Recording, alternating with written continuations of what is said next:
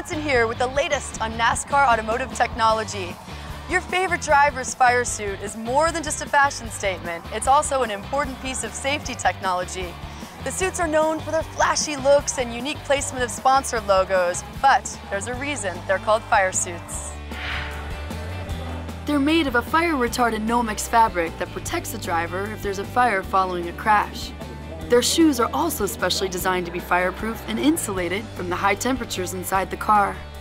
But driver fashion hasn't always been so technologically advanced. In the early days of the sport, drivers climbed behind the wheel in as little as a t-shirt and jeans, likely covered in grease from wrenching on the car all day. Footwear often amounted to a pair of sneakers or even penny loafers. Throughout the years, reaction to tragic injuries like those suffered by Fireball Roberts in 1964 and an ever-growing commitment to driver safety have led to these fantastic advances. The only thing that's burning off of that thing is the dye. Carbonized Nomex. Today, the fire suits are lighter, cooler, and safer than ever. Helmets have also seen a huge amount of development over the years.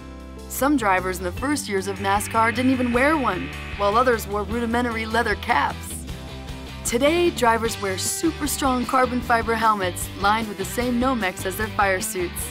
Today's helmets are fitted with microphones so the driver can radio the crew in the pits, as well as a nozzle for cool air to be pumped in. We all know how important it is for drivers to keep their cool under pressure.